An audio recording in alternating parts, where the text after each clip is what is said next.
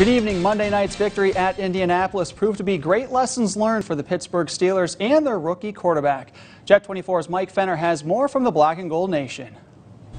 The evolution of Steelers rookie quarterback Kenny Pickett continues Sunday on the road at Atlanta. The Pride of Pitt looks to give Pittsburgh back-to-back wins for the first time all year, following his first road victory, primetime win, and fourth quarter comeback all in one at Indianapolis in Week 12. Things weren't going our way. We weren't executing at a high level, and then in a big-time moment in that game, we came together and put together probably one of the best drives of the season that we've had, converting on third downs, moving the ball really well, and then finishing in the red zone. We looked at the tape. There's positives, there's negatives. We're going to learn from both and use it for this week. He's definitely just being more aware.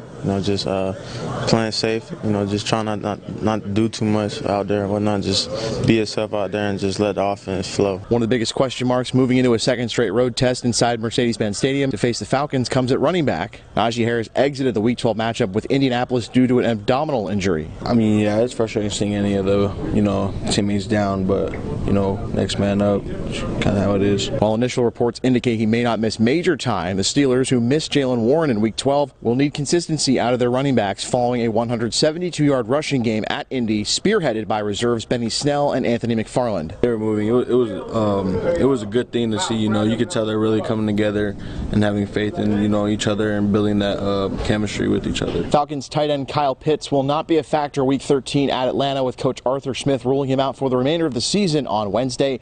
Pitts suffered a torn MCL in his right knee. Reporting with the Steelers on the South Side, Mike Fenner for the Black and Gold Nation.